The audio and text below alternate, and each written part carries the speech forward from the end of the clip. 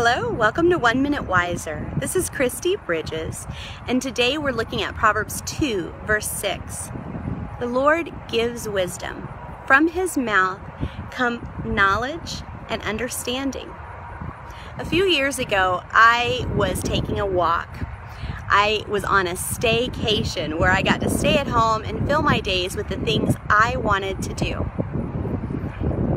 I was on that walk and I thought, I want to be independently wealthy. I should be able to do this all the time. And I said, well, okay, if I were, what would I do with my days?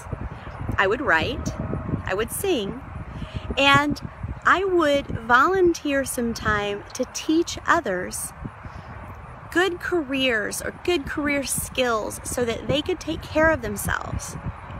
And then I thought, well, I write, I teach others career skills. Gee, I'm already doing most of what I would do if I were independently wealthy.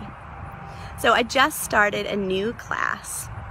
And every time I begin a new class, some of my students are a little overwhelmed at the depth of the knowledge they need, the new concepts in a work environment that can be intimidating because you're concerned about your job.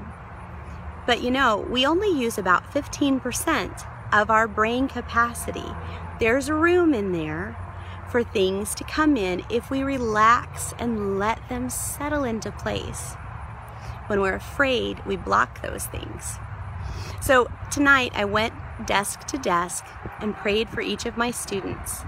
And I would just ask, if you would you help me pray for my students to be able to just let it happen, for them to retain what they need to retain, for them to connect the things that need to be connected, and do a good job.